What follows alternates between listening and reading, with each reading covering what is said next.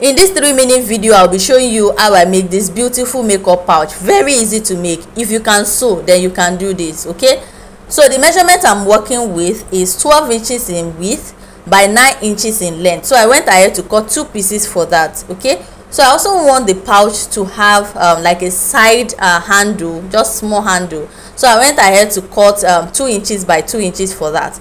So if you want yours to be bigger than that, you can go ahead and increase the size, okay? And if you want yours smaller, go ahead and do the same. So to sew now, the front side of your material should face up, while the right side of the zip should face the right side of the material. You getting me? Okay, so the material I'm working with is like net material, but it's all this stiff nets. We usually use it for souvenir bags. At this time that I'm doing this for is over, I've forgotten the name of the material.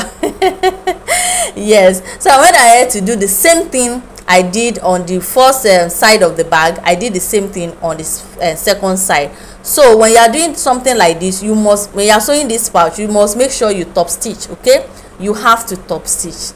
Yes, so after that you go ahead and join the down part of the body of the bag together, as you can see in the video.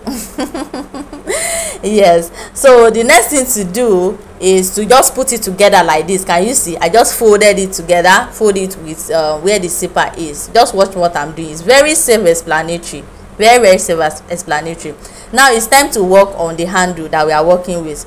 So because the material I'm working with is somehow stiff, so I just folded small, like half of an inch. It's not even half of an inch. I just folded small in like this. You can see what I did. I hope my explanation is good and you're understanding what I'm doing. So it's time to sew. You just take the handle and just fix it in between the bags. You can see what I did. Very easy.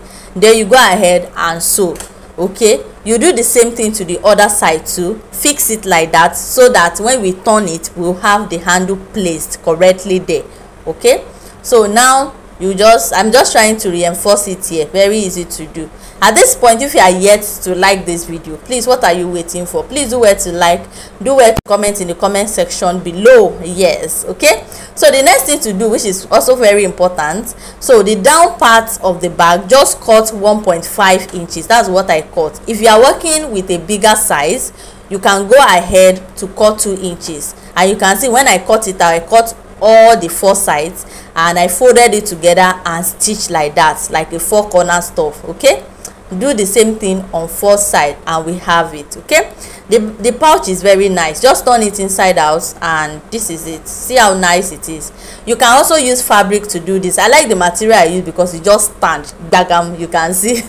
You can also use any material of choice, but I will suggest, if you want to use material like a fabric, make sure you put gum stay so that it's going to stand.